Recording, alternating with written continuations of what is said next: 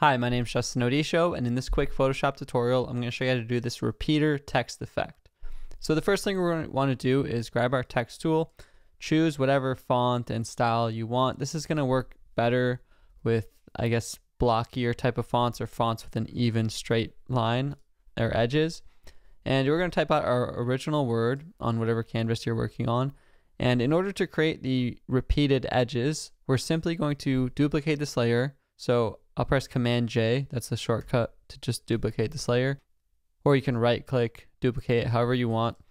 And on the copy, you're just going to move the copy down just enough so that you separate the lower edge of your photo. You don't want to go too far, just to like maybe 25% of the original text.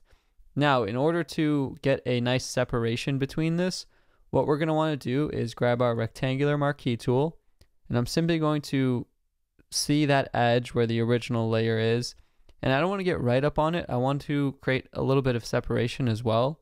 So I'm looking at the letter R, and I see where I'm creating a little bit of extra boundary.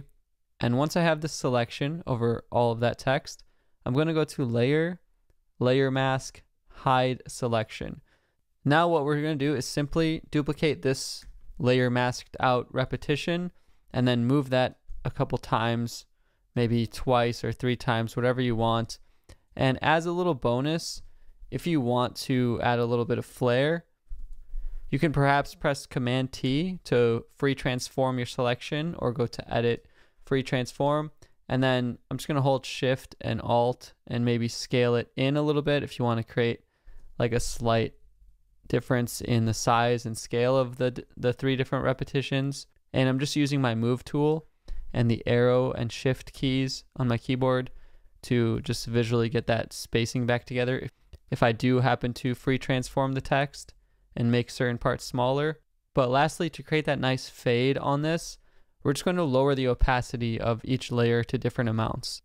So for this last one, I could do like 10%, and then the middle one, I could do like 20 something percent, and then the first repetition, I could do like 50%. Whatever visually looks good to you. And then we get this gradual fade from faded all the way to the original text. Additionally, you could also grab your brush tool, just using a soft round brush on black.